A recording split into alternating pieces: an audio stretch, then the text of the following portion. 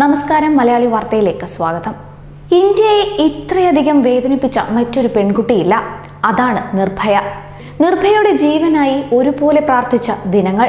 അവൾ ലോകത്തോട് വിട പറയുമ്പോൾ പിന്നെ നിർഭയയുടെ നീതിക്കായുള്ള പ്രാർത്ഥനയായിരുന്നു. ആ പ്രാർത്ഥനയ്ക്ക് ഫലം കണ്ടിരിക്കുകയാണ്. രാജ്യത്തെ ജനങ്ങൾ ഏറെക്കാലമായി കാത്തിരുന്ന ഏറ്റവും സുപ്രധാനമായ ഒരു ദിവസമായിരുന്നു ഇന്നലെ. പുലർച്ചെ 5:30 തീഹാർ ജയിലിൽ നിർഭയ കേസിന്റെ കൊടും കുറ്റവാളികളായ 4 പേരും തൂക്കുശിക്ഷയ്ക്ക് വിധേയരായി. 7 വർഷം നീണ്ട നിയമ പോരാട്ടത്തിനൊടുവിൽ നീതി ലഭിച്ചതിന്റെ സന്തോഷത്തിലായിരുന്നു നിർഭയയുടെ അമ്മ ആശാദേവി. ഒപ്പം ആ അമ്മയുടെ കൈ ചേർത്ത് പിടിച്ചുകൊണ്ട് അഡ്വക്കേറ്റ് സീമ കുശ്വാഹയും. ഇക്കഴിഞ്ഞ 7 വർഷങ്ങൾ ഒരിക്കൽ പോലും പതറാതെ നിർഭയയ്ക്ക് വേണ്ടി പോരാടിയ സീമ രാജ്യത്തിന്റെ മുഴുവൻ കയ്യടിയും ഏറ്റുവാങ്ങുകയാണ്.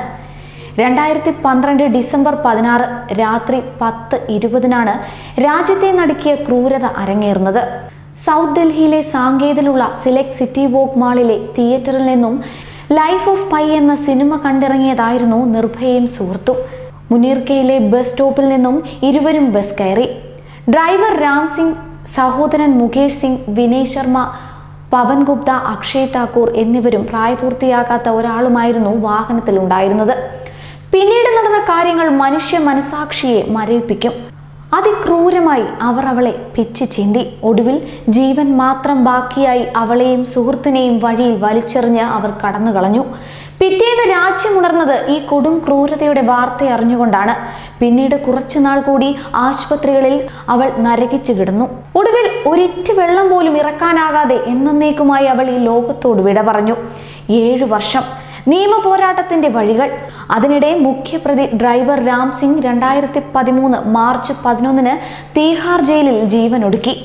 4 പ്രതികളെ തൂക്കിക്കൊല്ലാൻ അതിവേഗ കോടതി 2013 സെപ്റ്റംബർ 13 വിധിച്ചു.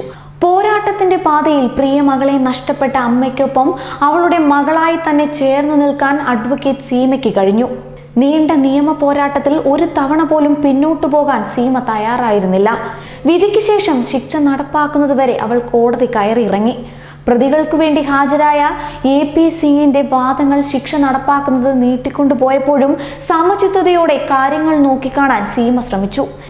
സുപ്രീം കോടതി ജഡ്ജിമാരും രാഷ്ട്രപതിയും ദൈവങ്ങളല്ലെന്നും ആർക്കും തെറ്റുകൾ പറ്റുമെന്നും പ്രതികൾക്ക് വേണ്ടി MP സിംഗ് വാദിച്ചപ്പോൾ വധശിക്ഷ നടപ്പാക്കുന്നതിലേക്ക് നമ്മൾ അടുക്കുകയാണെന്നും പ്രതികൾക്ക് ഒരു തരത്തിലുമുള്ള ഇളവുകളും ഇനി ലഭിക്കില്ലെന്നും സീമ കോടതിയിൽ തറപ്പിച്ചു പറഞ്ഞു.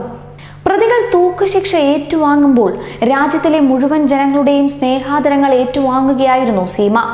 ഉത്തർപ്രദേശ് ഇറ്റാവ സ്വദേശിയാണ് സീമ.